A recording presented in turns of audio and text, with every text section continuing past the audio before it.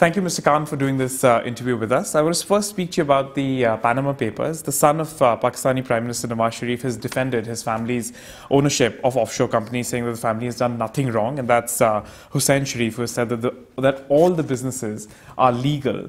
How do you respond to that? Well, firstly, if there was nothing wrong, why not declare them? Why, as a Prime Minister of Pakistan, why should he not declare all his assets? I'm a leader of the party that has got the second biggest vote bank. All my assets are declared. They're in my name. They're in Pakistan.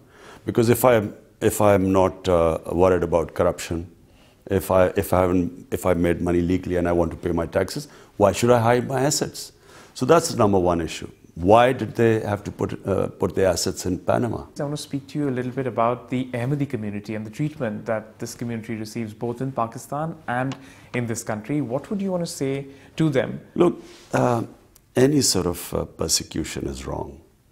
You cannot, in Islam it is very clear, the verse of the Quran is that you cannot force people into religion. So it's clear. Anyone who forces people to have any belief system is against the Quran.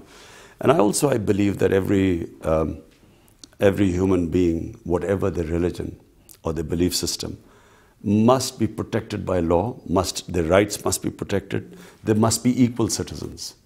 And if that doesn't happen, it's very unfortunate because, as I said, it's against the teachings of our religion.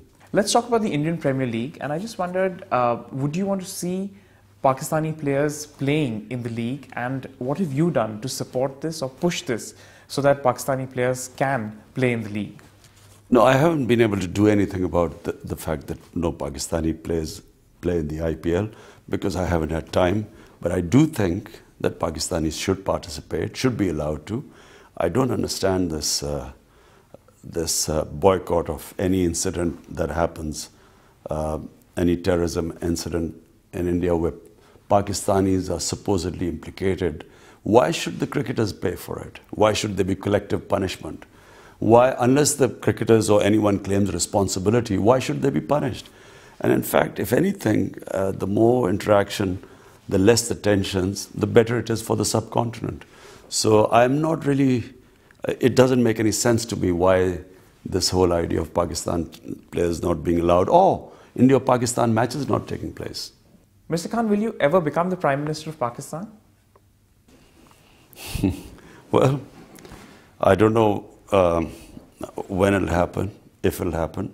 But I certainly think that the party which has struggled now for 20 years, my party, and I have struggled for 20 years, I think right now it is, for the first time, I feel that the party is ripe, ready. It's ready to take on the responsibility because it's gone through a struggle which no other political party in Pakistan has gone through. And I think, I sense the time is not far.